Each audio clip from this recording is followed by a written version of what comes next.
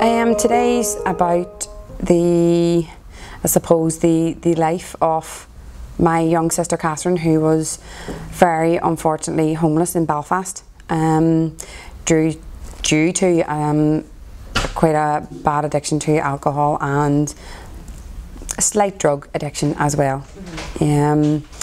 She was a very outgoing young character, and unfortunately was found dead 12 weeks ago in Belfast city centre. I suppose quite a lot of the background behind it was, you know, we tried to help her, we tried to give her the support, we tried to give her the encouragement. We basically tried everything to help her. Only thing we didn't give her now, you know, we never ever give her money. Never give her money, because we never wanted her to go to the off licence up the street or potentially a drug dealer around the corner.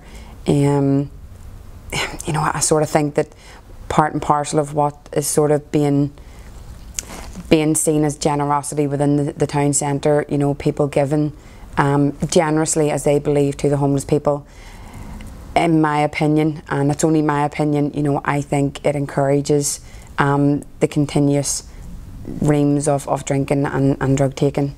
I do believe that there are people in Belfast that do beg, but they aren't homeless. They have accommodation, they have hostel accommodation, and I do believe that that's happening, and I do believe that's happening because I have heard people say that. My own belief is that there has to be a coordinated approach.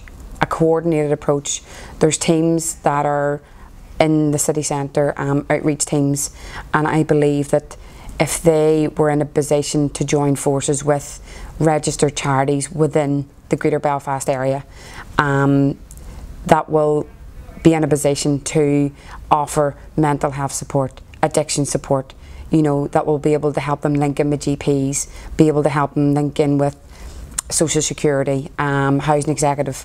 You know, I think if they're all singing off the same hymn sheet, then there will be a much better response and there will be a far greater ability to help. If that money is focused to a charity, a registered charity within the Belfast area, so much more work can be done.